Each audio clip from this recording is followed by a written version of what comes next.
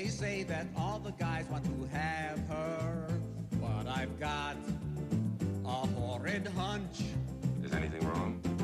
That if she meets a human cadaver, he'll want to have her for lunch. Yeah. It's the night of the living dead, when the dead get fed and they get fat. Yes. It's like the automat. So remember to stay in the place where you fled. It's the night of the living dead. I think I'm gonna be sick. You'll have no appetite till the AM. You won't get gas if you're their meal. Remember, if you're out in the PM, those lady fingers are real. It's the night of the living dead.